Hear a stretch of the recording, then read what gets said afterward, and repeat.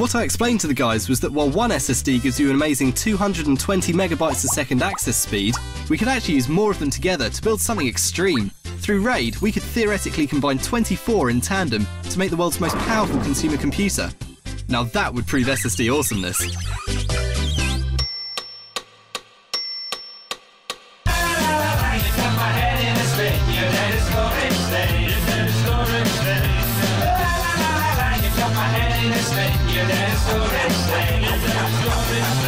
Like a super ninja and a micro hell for leather, 24 SSDs strapped together. When computing's accredited as a sport, this one will win the gold, the silver and also the bronze. Thrusting forward at 2 gigabytes a second, giving other processors clinical depression. You got my head in a spin, your head is storage spin, your head is storage spin. Really fast, it's really fast. 24 SSDs all together. Turn one on, turn the other on. This is it, we're going to do it. It works, the whole thing works. Really fast, it's really fast. So we've been playing around with some of the controllers and stripe sizes of the RAID, put a couple of updates onto Windows which has improved the throughput, and we've finally broken 2000 megabytes a second.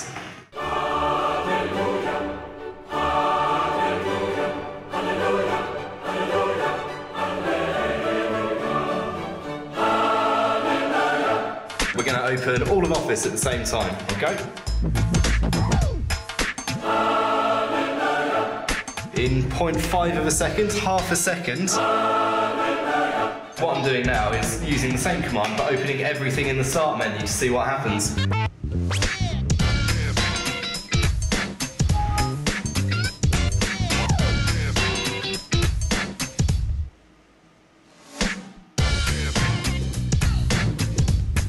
Wow. Nice. Wow, look at how many you've got on there.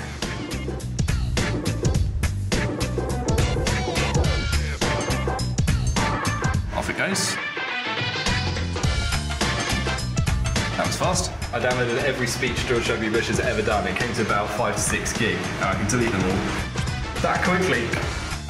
Right, we've got this wicked DVD, and I've ripped a copy to the computer. We're going to see which is faster, copying it from one place to another, or throwing it out of the window. Ready, and go. Done. That was fast. This is one of the more fun tests, playing Crisis in high resolution. To prove the speed of these drives, we're taking a load of images of me flying around the room. They're about 4 meg each, and we're going to load them one after another and play them back instantly.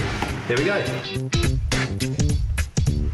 That is fast. To test the durability of these drives, I've got the RAID ready here, and we're going to see if it keeps working.